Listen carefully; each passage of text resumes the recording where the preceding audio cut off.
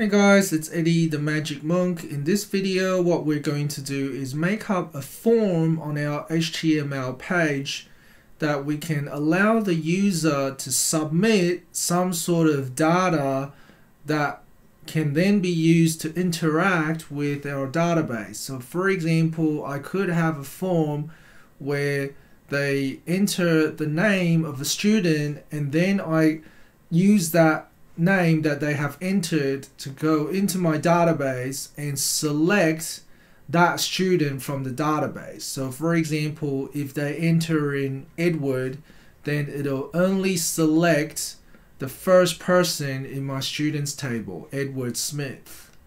So in order to do that, I'm going to firstly make up the form. So the form is just going to be inside a form tag, and you need to specify the method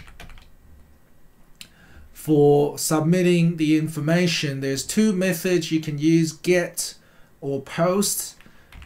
Post is probably the more secure one because the data is not displayed as part of the URL, part of the address. But there are a lot of other differences, but you can probably look that up yourself. And then the action is going to be the file that this information gets submitted to, and we're just going to submit to the same file, the same page. So the page is called formtest.php. So I'm basically submitting the information to myself. And then what I'm going to do is change the title. So I'm going to say form example. Form submit example. Okay, so in this form /form, right? So the actual form is going to be in between these two tags. And all I'm going to have is basically a single text box. I'm going to have name, colon, and then I'm going to put in a tag called input type equals text. So this is just going to be a text box, and the name of the text box is going to be called just put first name. First name.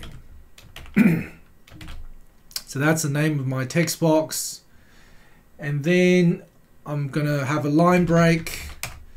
And then I'm just going to have a submit button. Input type equals submit. So this is just going to be a submit button. And name equals submit. Value equals submit. So basically this is saying I'm going to create a submit button. The name of the submit button is submit. The value that it shows, so the actual text appearing on the button is going to say submit, and then I got the end of the form.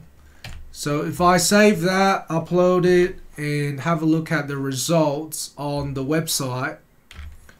So this is all I have right now. I can put in a name, click submit, nothing happens. Well, something did happen. It submitted the text to the same file, formtest.php, but it doesn't do anything to process the information.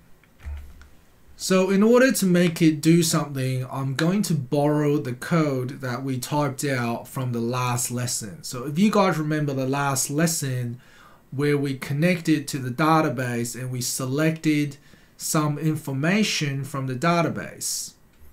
Okay, so we've got this code here for connecting to the database. I'm not going to write that out again, so I'm just going to copy and paste that into the body section. So this is the code for connecting to the database.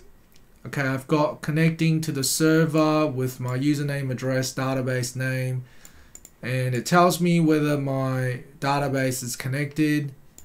And then what I'm going to do is, I'm only going to make it connect to the database if I have received information from a form. So this is the PHP code. So let's close off the PHP code first. And then what I'm going to do is I'm going to put all of this underneath an if statement. So I'm going to say, before all of this, I'm going to say if bracket, if I can detect that information has been submitted. So $ server,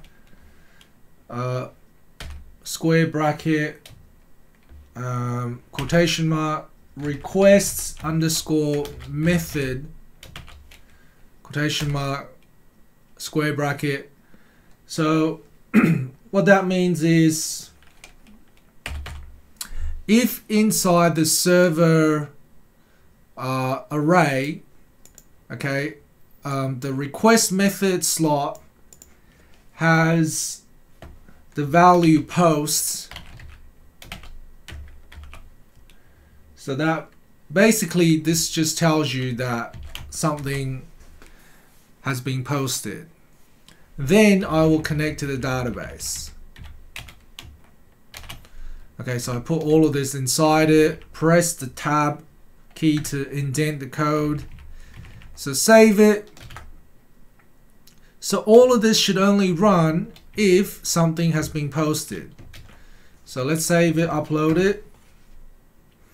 Okay, now if I refresh the page,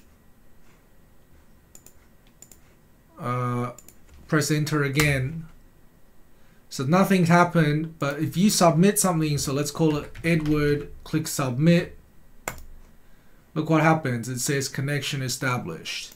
So all of this code has been executed because it's detected that you've submitted some information. So now what I'm going to do is retrieve what you've submitted and output that to the screen. So I'm simply going to go make up a variable. I'm going to call this variable name equals. Now everything you've submitted will go inside a variable called $_posts.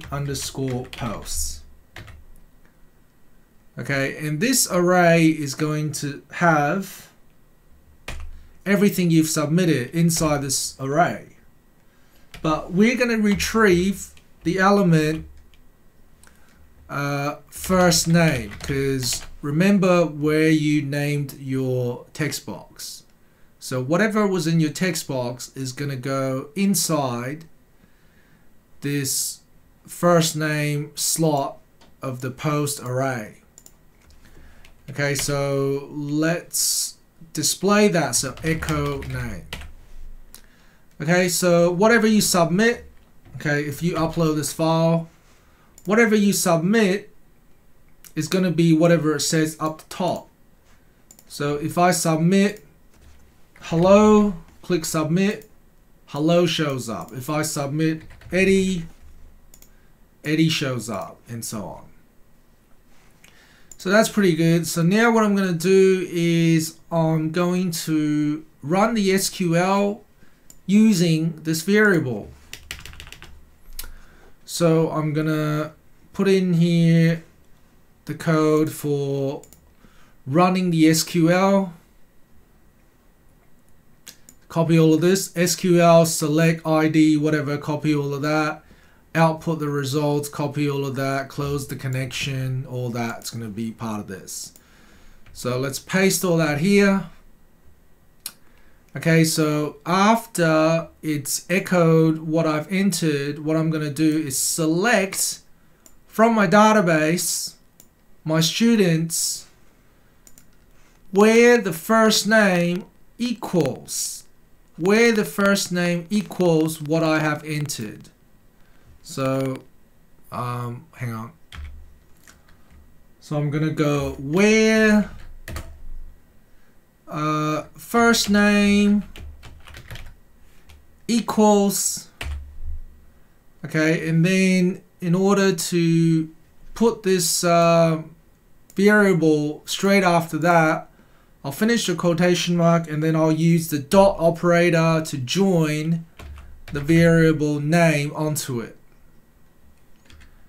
Okay, and now it also needs a quotation mark, I believe, because it's a string. So I'm going to use a single quotation mark here, and then I'm going to finish the sentence off with another single quotation mark inside double quotation marks.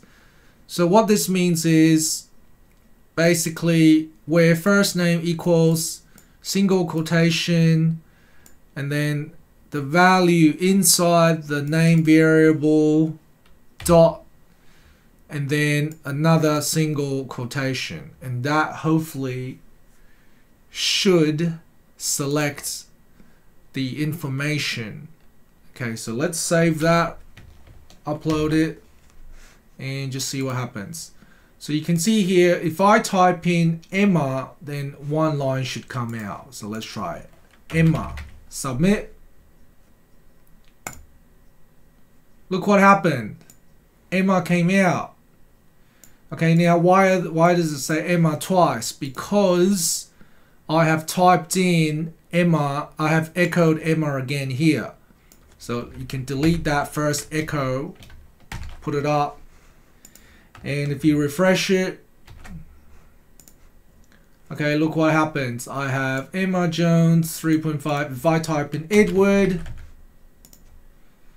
alright, this comes up. Now, the downside of that is if you type E, nothing happens. So instead of where first name equals, you can change it so that if you just type E, it shows everything starting with E. Okay, that would make it a lot easier. So let's try that. So let's change symbol equals to like, and then have a bit of a space, and then you have single quotation mark, and then instead of just going to name straight away, I'm going to put name and then a percentage sign after that first quotation mark, and that should mean that everything's starting with what you're entering. So if we save, upload that, see what happens. So if I put E, let's refresh it first. If I put E submit, look what happens. Edward Smith, Emma Jones. What if I just put Emma? Will Emma still come up? Yes.